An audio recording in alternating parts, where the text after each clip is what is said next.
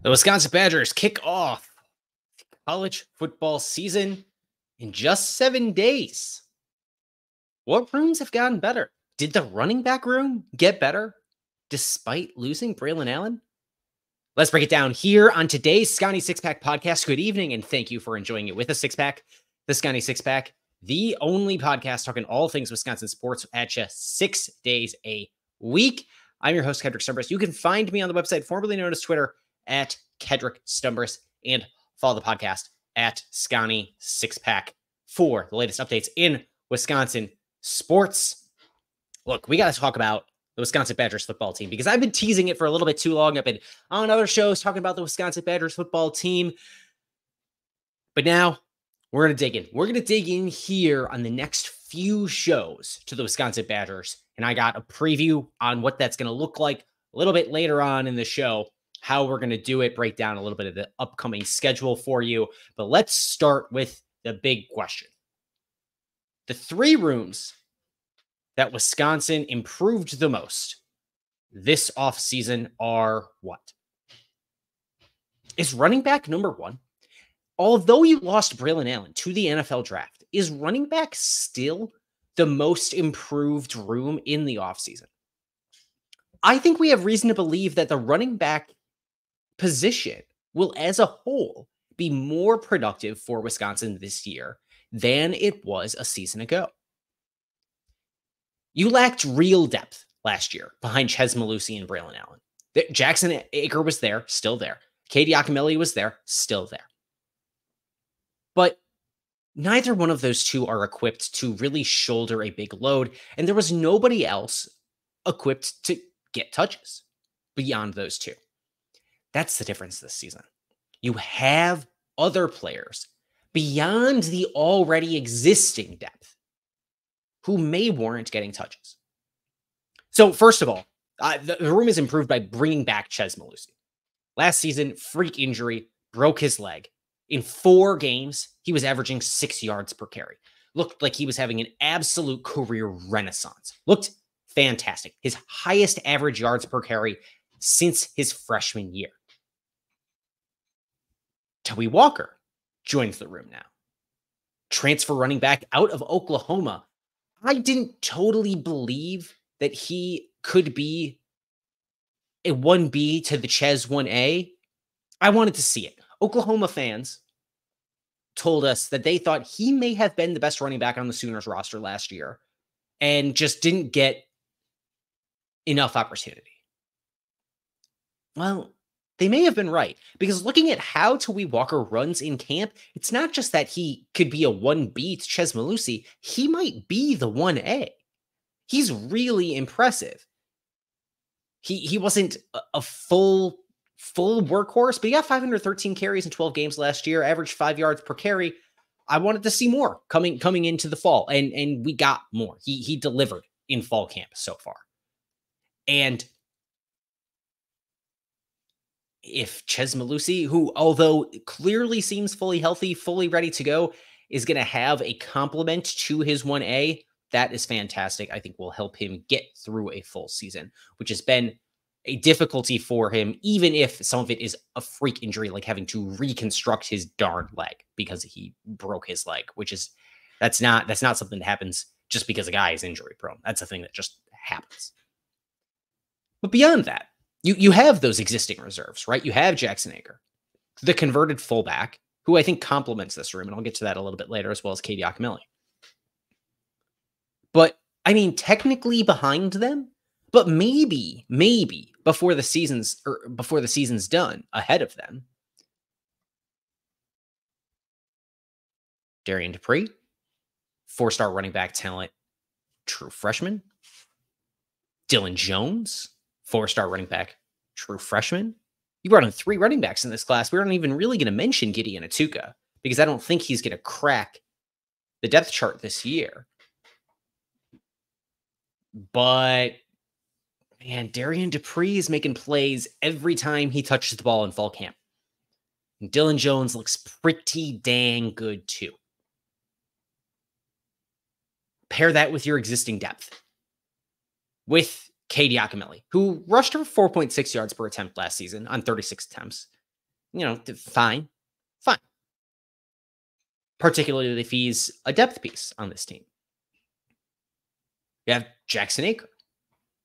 In a world where the tight end room lacks depth, something we'll get into a little bit more on a future show, I think. A hybrid H-back role for Jackson Aker, the converted fullback. That could be a really nice compliment to the rest of the room. Look at Nate White. Nate White, who was the #1 recruit in the state of Wisconsin in his 2023 class. He's been pushed out of this room entirely. Whether that has more to say about Nate White or has more to say about the running back room entirely, I think we can debate it. But I think it has at least something to say about the quality of talent in the running back room. And so when you are able to get back your 1B to Braylon's 1A from injury, you bring in another guy who might take that 1A role. Now, not necessarily from a top-end elite level like Braylon Allen had, not necessarily. Have the existing depth behind them, but then have what I think is a higher ceiling of true freshmen coming in who might challenge that existing depth for carries. This might be the most improved room on the roster compared to last season, if only because we know it's going to have to make an impact. Because that offense really needed to improve. And if Tyler Van Dyke isn't going to be what the Wisconsin Badgers need him to be on offense, we could get some real big contributions from the running back room, potentially. Let's move over to the defensive side of the ball. And I don't know why I keep swinging my hand around. I'm so sorry. If you're watching us on YouTube, youtube.com/@Scotty6pack.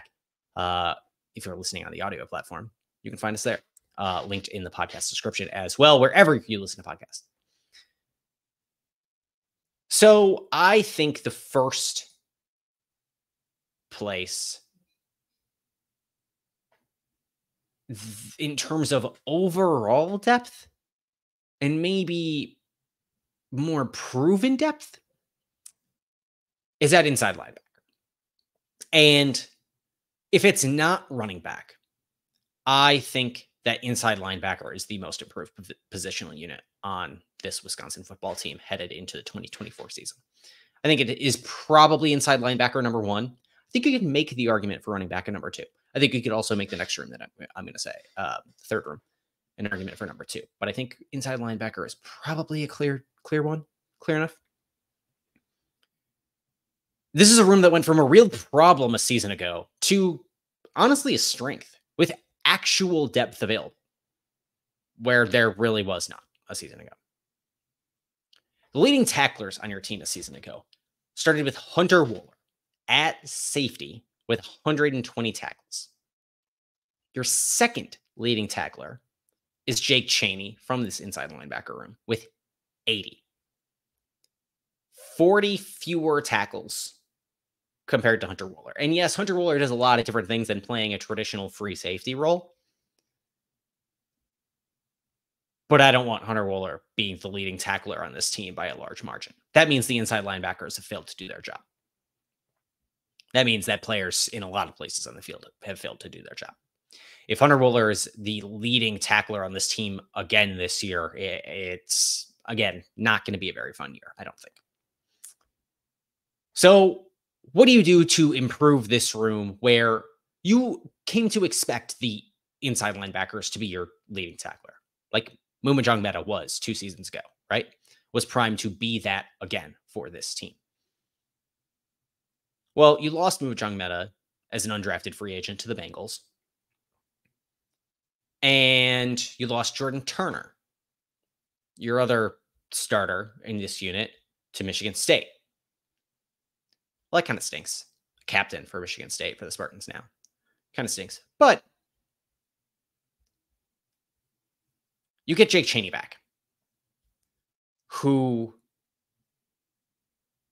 did have the second most tackles on this team a season ago, and might be your third best player on the defensive side of the ball after Hunter Wohler and Ricardo Hallman. I think so. You also return Christian Allegro, who can really fly around the field as we saw last year in his redshirt freshman season, or in his true freshman season, rather. His redshirt freshman this year because he only saw 4 games of action. I believe that's correct. 3-star talent out of Connecticut. He was held out of the last few practices at camp with an injury, so I guess we'll see in the next few days, maybe during Luke Fickell's upcoming press conference on Monday, what that looks like for him, what his game status might be. I suspect we won't really learn until game time against Western Michigan. You also retained Tyler Jancy. We saw in 4 games on special teams last season, but the staff is telling everybody that they feel good about his ability to contribute to this team this year. Okay. So we get it. You lost Muvajong Meta, who had a disappointing season last year. You lost Jordan Turner, and I think that hurts a little bit. But you kept Jake Chaney. You kept some young pieces that you're excited about. What'd you gain? Did your gains make up for your losses? Arguably. You gained Jaheim Thomas, who was a starting linebacker at Arkansas a season ago. Before that, he played 3 seasons at Cincinnati. So he's familiar with Luke Fickell. He's familiar with Mike Tressel. Racked up some tackles in the SEC. 11 games, 40 solo tackles, 88 total tackles, 4 tackles for loss, and 3.5 sacks. Now, there was some complaints about his tackling ability. I know some folks, like the folks at Pro Football Focus, didn't like it. Some other local beat writers didn't love it. He was kind of shoved to the side at the end of the year. There was a real mass exodus from Arkansas at the linebacker position as well. Some weird circumstances around that Arkansas linebacker room that make me maybe discount some of the negative reports that we hear out of Arkansas. Maybe. But he was a 4-star recruit in high school by the 24/7 Sports Composite. All right. Solid talent who is going to be starting on this team next to Jake Chaney. Then behind them, you get Tackett Curtis, who I think is probably the best transfer portal pickup for the Wisconsin Badgers this offseason. Potentially.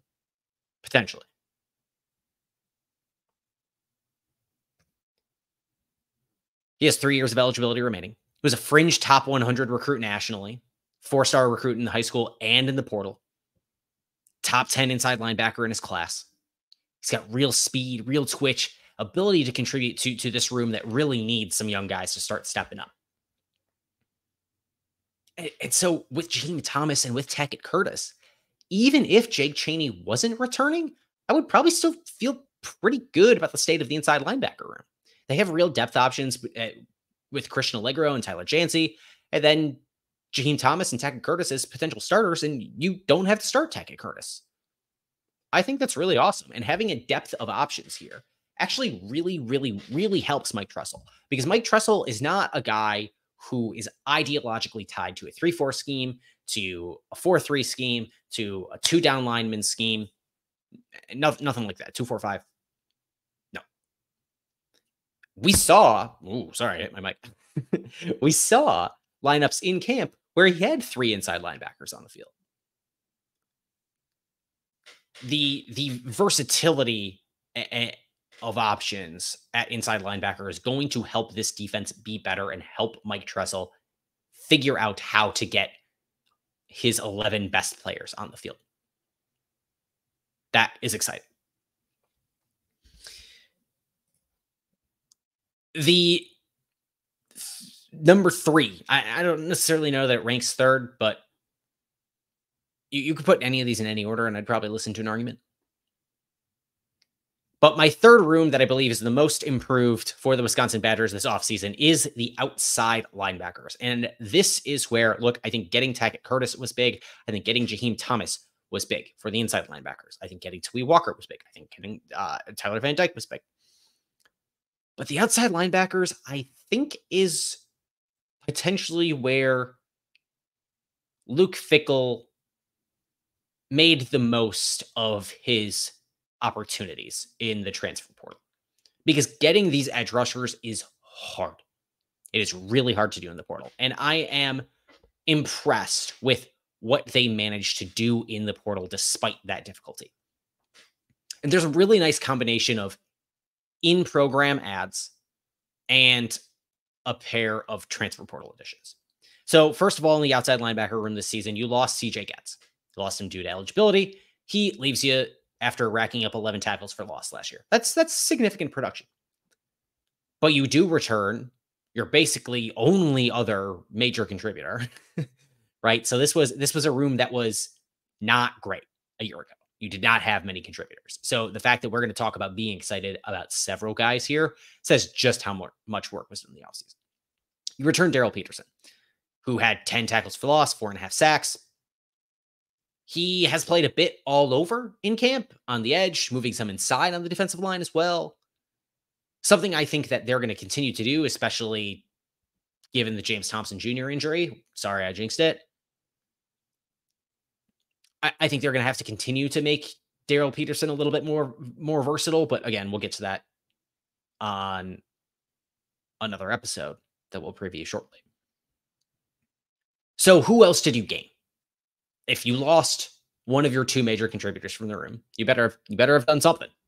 Well, you have some internal gains. And first is Aaron Witt, who, if you are a Wisconsin Badgers fan and you have been following the personnel on the football team beyond who you see on game day, you have been burned by Aaron Witt before. You have been burned by the hopes, the dreams of seeing Aaron Witt playing on Saturdays many, many times. A guy who has seen very, very, very few snaps because of recurring injuries, very few snaps even in camps because of injuries. Keeps happening. But right now he seems to be healthy enough. I know he got like a little bit banged up, but the staff really shrugged that off and said, no, we don't think it's a big deal. He'll be back. Don't worry. And I'm inclined to believe them. People who've seen him play say he's an athletic freak. He can ball out. That's a big addition if he can stay healthy. If he can stay healthy and you can play him on the field in a reserve role as a rotational piece, that's really big for this team. You also have a couple of true freshmen, and this is where I think this becomes the third most improved room on the team, because you do have some injury concerns between Aaron Witt and then injury concerns with the freshmen, and also they are freshmen. Thomas Heiberger, who looked like he was in line to play for this team this year, suffered a season-ending injury in fall camp. So that's really rough. You do get Anilu Lafayette, the 4-star edge rusher out of Hawaii, the same high school that Nick Herbig attended. I think we know that Wisconsin can create edge rushers from Hawaii. I think we've seen that recipe for success before. There's also Ernest Willer, who has moved here from the defensive line into the outside linebacker room. I don't know if that's going to stick or not. Again, we'll talk about that in a little bit. So who do you gain from outside of the program? Because if you retained one half of your major contributors and your others are an oft-injured Aaron Witt, a done-for-the-season Thomas Heiberger, and then Anilu Lafayette and a converted defensive lineman, you better have gotten some good transfers to convince me that this should be one of the three most improved position groups this offseason for the Wisconsin Badgers football team. And I think you did get a couple of really impressive transfer portal ads. And I'll start with who I think is a little bit less impressive, because I'm really impressed with the second guy, and I want to mention him. The first is Leon Lowry, who is the transfer out of Syracuse. If you were following along earlier this year, he is the guy with the NIL agent where we got into some shenanigans on the website formerly known as Twitter, but he ended up at Wisconsin. I think he's a solid contributor, and he's one of these guys that has pushed Daryl Peterson for playing time immediately. I think that's big, right? There was an opportunity for playing time. He presented himself as an option for it. That's all you can ask. Who I am excited to see is John Pius. And I know that if you've seen me on other shows, I have at times seemingly besmirched the lower levels of football. I always follow it up with like, there is good football at every level. And I'm going to tell you right now, I'm going to sing a little bit of the praises of a guy who is transferring up from the FCS level because there is good football at every level, even at William and Mary. John Pius, in his 3 seasons at FCS William and Mary, ended second in program history with 40 and a half tackles for loss in 3 seasons. He also had 24 and a half sacks in 3 seasons. He was first team FCS All-American and was named to the Senior Bowl watch list, which really caught my eye because the Senior Bowl scouting team is really good. If you're a Green Bay Packers fan, we know the Packers love their Senior Bowl guys. They really trust the Senior Bowl scouting process. I think the Senior Bowl scouting process is really good. They find guys like these. And so for John Pius to have been named to that Senior Bowl watch list a year ago at the FCS level tells me that there is something. There's something to this. And he is another one of these guys who actually is pushing and clearly has cracked the 2 deep, right? He's going to be a rotational piece. I don't necessarily think either Leon Lowry or John Pius is going to be a world beater. And I think Pius might really be a second team rotating option, but it's clearly an improvement over what was here before based on the fact that you had your 2 starters and just nothing else. You at least have 3 pieces that I think you feel really good about.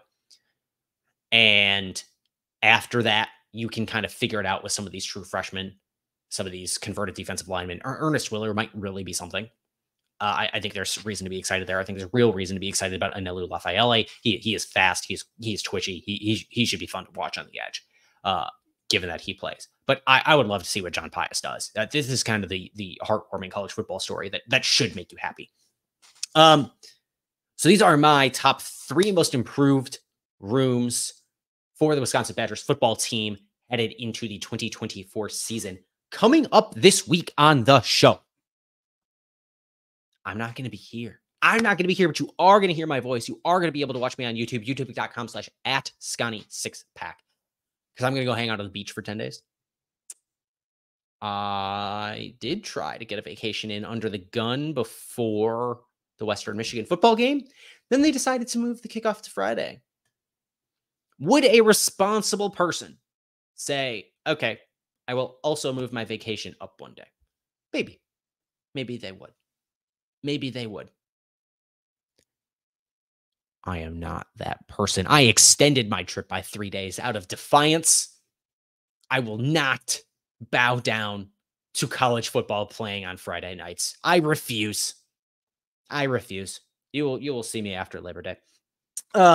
However, we do have shows already recorded. So you're going to get to see some shows featuring me, featuring some guests coming up this week. So this show publishing on Friday evening, the 23rd, we will have a second part of this show talking about the 3 rooms that I think need the most improvement, the 3 rooms with the most to prove heading into the 2024 season for the Wisconsin Badgers football team. That will publish and be in your feed on Monday. We have a recruiting primer, a catch up on the Wisconsin Badgers football team's recruiting over this past summer with a very special guest from one of my colleagues over at Athlon Sports that will publish in your feed on Tuesday. We have a special surprise for you on Wednesday with another special guest. Thursday, then we are going to talk about the Badgers football game against Western Michigan. Friday, we will predict game results, MVPs, 3 wishes, maybe. Hit the microphone again. For the Wisconsin Badgers football season as a whole. And then the following Monday, we will have another episode in your feed doing the same kind of thing, a bigger prediction for the Green Bay Packers season. Not going to have game recaps in your feed. Not going to get back to you about preseason shenanigans for the Green Bay Packers out of that preseason game because I'm not going to be here to see it. I guess I'm going to have to guess what wide receivers make the roster for the Green Bay Packers because roster cuts are going to be on the 27th. And I want to get an episode out to you, even if it's on Labor Day. Want to get it out to you. But I will be back in the United States late Monday evening, ready to go Tuesday. Might try to put another show in the hopper for Tuesday so that I can potentially get out to media availability Tuesday morning in Madison. But that is the plan moving forward. So be here, tuned in to the Scotty Six Pack podcast, wherever you listen to podcasts or watch us on YouTube, youtube.com/@Scotty6Pack. To get the latest updates in Wisconsin sports, you can follow me, your host, Kedrick Stumbris, @KedrickStumbris on the website formerly known as Twitter, and follow the podcast @Scotty6Pack to get notified as soon as we publish new stuff into your feed. I have news stories up covering the Wisconsin Badgers on Athlon Sports right now, and you can find those pieces published in the podcast description. Also, while you're hanging around, check out Snap the Pigskin, the NFL podcast I publish weekly with my friend Noah Clark. We published the AFC and NFC West previews this past week. We will be publishing the AFC and NFC North previews a week ahead. You can catch that wherever you are either watching or listening to this show. You can find our full division breakdowns wherever you are listening to this show ahead of the NFL season. That show is a lot of fun. Really enjoy doing that with Noah Clark. So stay tuned to the feed. We're going to be back on Monday with 3 positions with the most to prove this season for Wisconsin football. Until we talk to you then, on Wisconsin.